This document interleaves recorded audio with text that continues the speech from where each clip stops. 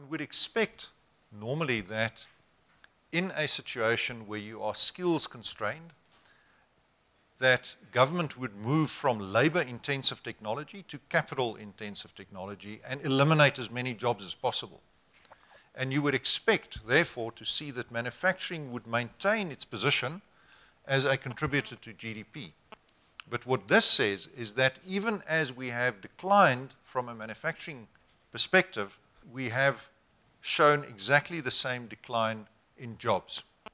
So we have not seen capital-intensive manufacturing rise to replace jobs-intensive manufacturing, which is, I think, a matter of some concern.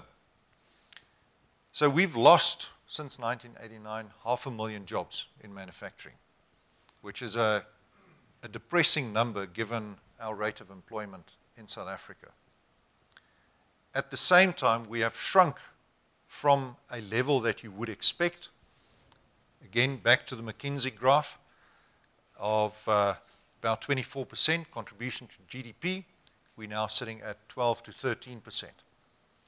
So there's a real sense here that we need to turn this graph around. And if we turn this graph around, and you extrapolate, and this is theoretical and it's a really simplistic comparison, but if we are able to turn manufacturing around to its former glory as a 25% contributor to GDP, you could create around about 1 million jobs for this country, if the data in this graph is to be believed. And this is from the Reserve Bank and Stats SA, so I think it's pretty accurate. So there's an enormous opportunity to encourage manufacturing in South Africa and address some of our very serious socio-economic and socio-political challenges that we face. And I think this is an exciting opportunity that deserves the attention of government and industry. But before we can do that, we need to get a couple of things right. First of all, we need to be competitive internationally. And in order to be competitive internationally, we need to identify what our competitive advantages are and what our comparative advantages are. You're probably all familiar with Ricardo's laws and on what you should make and what you should rather import. And one of the conclusions that I've come to is that as a country, we have been so sheltered behind import replacement. And this is a legacy of the past, driven to a large extent by sanctions, that we became self-sufficient and we made everything ourselves. But now that the tariff barriers have dropped, we are exposed as subscale in some instances, out of date, behind the investment curve, and we need to catch up. But we need to be very careful where we catch up. We need to catch up in those areas where we have a true competitive advantage.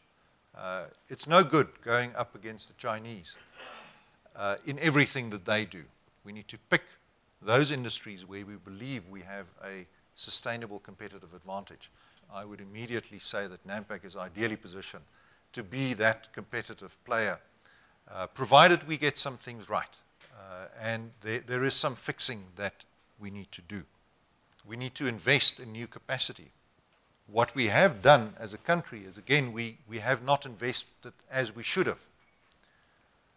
So look at how China has invested in fixed capital, significantly higher than what we should have been investing at in terms of a percentage of GDP. So we've invested like a mature economy. We've invested like Germany. And I would argue that if you compare us to some of our other emerging market peers, we would look very, very bad indeed. So why haven't we invested? Is there a corporate investment strike going on in South Africa, as some politicians would have us believe? Now, the government has done a couple of things, and credit to them. We've had the Industrial Policy Action Plan, which goes by the interesting acronym of IPAP. We've had 1 and 2. Then we've had Section 12I of the Income Tax Act, which has been hugely beneficial to Nampak in terms of tax credits for investing in job-creating and energy-efficient production. So thanks to Treasury for giving us some tax back. The Manufacturing Competitiveness Enhancement Program, run by the DTI, or MSEP. Unfortunately, that program has run out of money because it received too many applications, so that's a challenge for us. And then, of course, the Competition Commission. With my former past at Sasol, I'm very familiar with all of these investigations. There has been a move to try and stimulate further competition and make us as an economy more competitive. But I don't think that that's the entire picture, because there are some real structural issues that we need to address. Labor and flexibility, I think, even though I praise the Germans for coping with an inflexible trade regime, or a labor regime, if you look at the consequences of restrictions on labor broking, for example, and the number of jobs that were destroyed as a consequence, one has to ask, are these interventions really successful in creating jobs, or are they destroying jobs? Collective bargaining, I think one cannot lump together companies of different sizes and different remuneration structures in one collective bargaining forum and then expect a 10% increase across the board to be a sustainable way of going about it. Because eventually, some parts of labor will price itself out of the market, and then action is taken. And that surely, again, cannot be in the interests of creating growth and employment in this country. Topical point, visa challenges. As some of you may know, we've had some issues with our glass furnace. One of our solutions, we wanted to import some skills. Getting a work permit for a foreigner to come and work in South Africa and assist us, and these are not skills that are readily available in South Africa, is a real challenge. And I think, again, we need to remove those blockages. We shouldn't see foreign skills as a threat.